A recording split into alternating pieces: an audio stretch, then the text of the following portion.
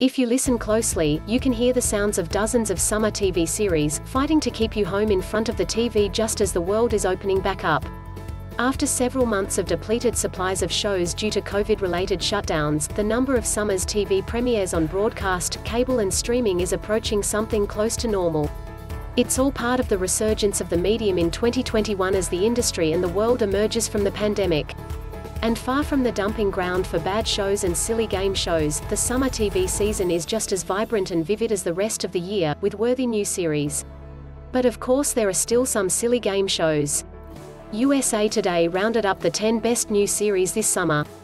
They may just be good enough to keep you at home even when you don't have to be. One of summer's most surprisingly funny and endearing series is this under-the-radar British sitcom. It's a smart, snappy ensemble comedy about an amateur British punk rock band called Lady Parts, whose members are all women of Muslim faith. The series kicks off with the band's search for a lead guitarist, which leads to the discovery of Amina, Anjana Vasan, a shy player with stage fright who's unlucky in love. The young cast has wonderful chemistry, the music is lively and the writing feels utterly unique.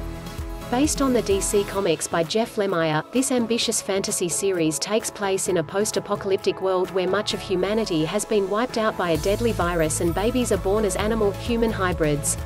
Gus Christian Convery is a young half-deer, half-boy who grew up sheltered from the horrors of the world, including poachers who hunt kids like him, only to be thrust into those horrors when he leaves his father's camp. It's on the high end of high concept, but once the building blocks of the complex story are laid down, Sweet comes into its own as an engaging epic. Stephen King adapts his 2006 novel about marriage, imagination and literature for Apple in a slow-burn series that oozes his signature atmosphere.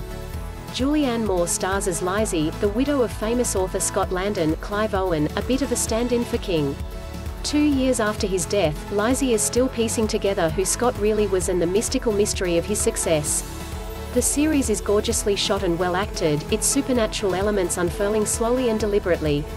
More, from Mythic Quest to Ted Lasso, how Apple TV Plus became one of the best streaming services. The universe of Chef gets even bigger with this spin-off, a stew of Fox's MasterChef, and Food Network's Chopped, with a soupçon of Top Chef history.